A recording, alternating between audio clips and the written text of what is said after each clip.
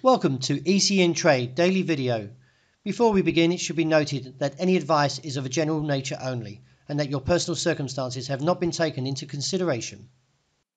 Hello everyone, my name is Rob Clayton and thank you very much for joining me.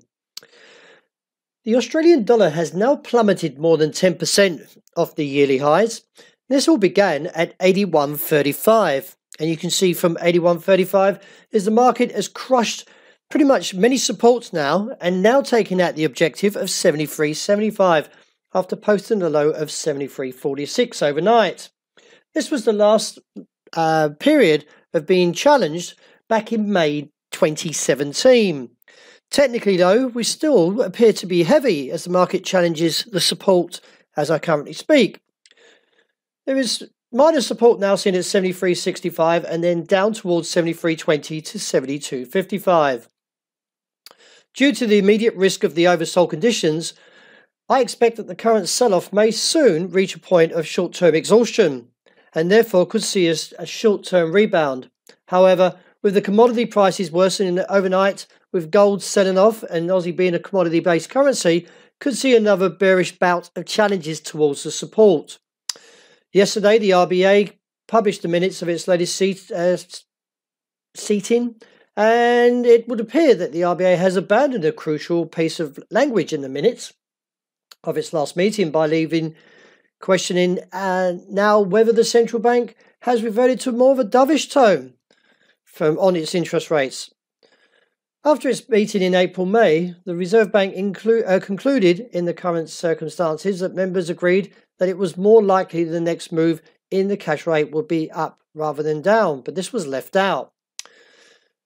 Also to note is that tonight the RBA Governor Phil Lowy is to speak, and this is at 11:30, so the market will be paying a little bit more attention to him to see what he has to actually say.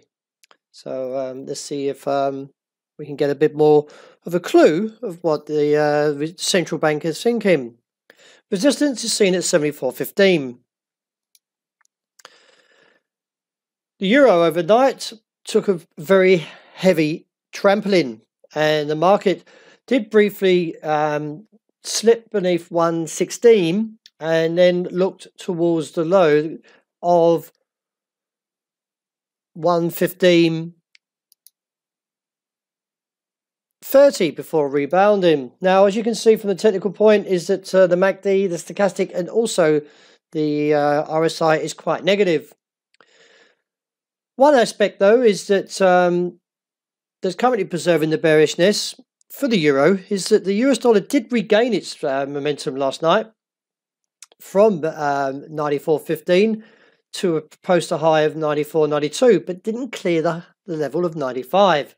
This is a crucial resistance, as if breached, would expose the next level of 97 to 98. But as I mentioned, it didn't happen. What all triggered this off was President Trump has threatened to impose 200 billion more levies on Chinese goods. The trade dispute between the US and China escalated, with senior Trump officials accusing China of theft and Beijing accusing the US of blackmail. So very interesting to see what will come out of that.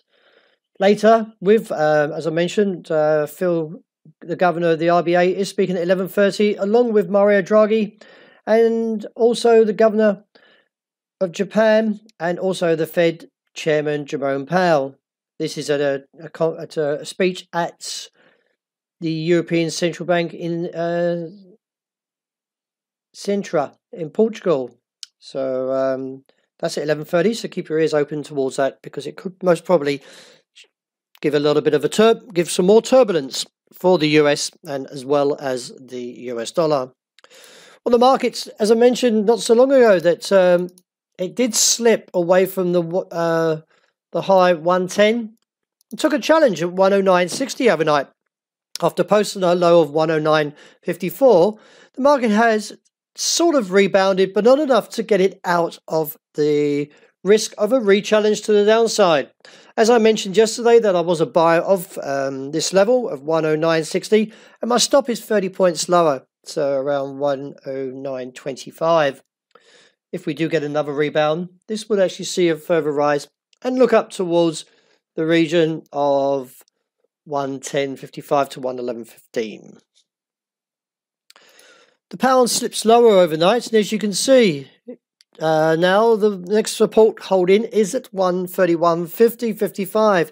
This may not hold, and quite surprisingly is that the bulls are not defending any of these levels as the market is selling off. The price now for the sterling has plummeted from 143.77 to 131.49.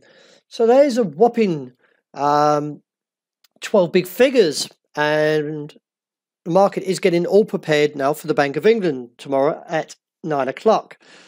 It is widely expected that the market will see the Bank of England hold rates at its current benchmark level at 0.50%.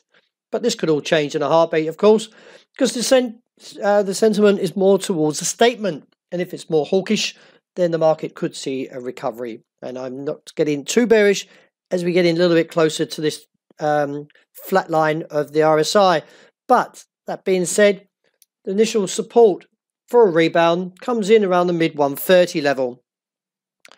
Gold tumbled even further overnight, and now failing to take out the top side, the market is still exposed to 1,255 to 60. Now, I do expect to see demand from this level, but with the safe haven demand still lacking, does limit the upside, and may see the resistance now capping around 78.82 on the day. And rounding off with oil, but the market slipped away from its gains from the previous day and still looks to challenge that level of 62.40 that I'm calling for. This is supported from the bearish flag and also the break of the broad uptrend after the rejection of $67 a barrel.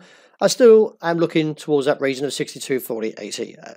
So let's see if we can get down there in the next 24 to 48 hours. Well, that wraps up for today. Thank you very much for joining me. As always, look out for the intraday report. I hope you enjoy the rest of the day that's ahead.